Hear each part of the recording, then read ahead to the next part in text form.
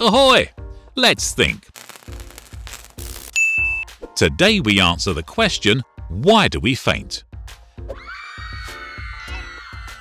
Fainting or passing out is a temporary loss of consciousness that can affect anyone and happens when there is a sudden drop of blood flow to your brain. Other symptoms that you may experience after fainting include headaches, vision changes such as seeing stars, ringing ears, loss of muscle control, and falling down if you fainted while standing up. Luckily, a fainting episode typically lasts for a few seconds or a few minutes, and a person is usually fine and normal after they wake up. Fainting doesn't sound very fun, so what exactly can cause it to happen? There's a lot of things that can cause you to faint, which include certain medications, dehydration, and even hyperventilating.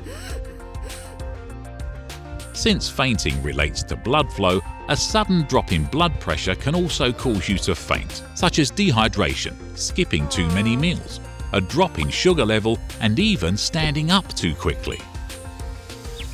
Most fainting episodes aren't a cause for alarm and don't typically indicate a serious health problem, unless there's further complications that can cause injury, experience multiple episodes, or have other symptoms than what was mentioned.